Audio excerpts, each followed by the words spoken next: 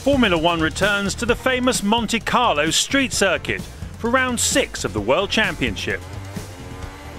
The lap begins with a short run down to Saint-Devote, skimming the curbs on the outside and, as with most of the lap, getting as close to the barriers as you dare. Then it's a steep climb up Beau Rivage, braking for the left-hander at Massenet, which in turn flows into Casino Square. Swerving to the right to avoid the bump in the track, the drivers head down to Mirabeau, the tight right-hander, which leads to the hairpin, the slowest corner on the F1 calendar. Full lock on the steering wheel required here. Then it's downhill to Poitiers, infamous for where the great Ayrton Senna crashed while leading the race in 1988.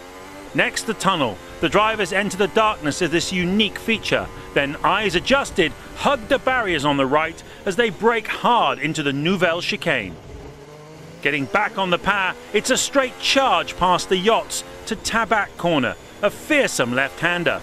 And then hold your breath for the swimming pool. Left, right, close to the barriers. Right, left, and on to the final section of the track, the Rascasse, a right-hand loop with the pit lane entry on the right of the exit. Through Anthony Nogues, the final corner, and back onto the start-finish straight to begin another exhilarating lap around the Principality of Monaco.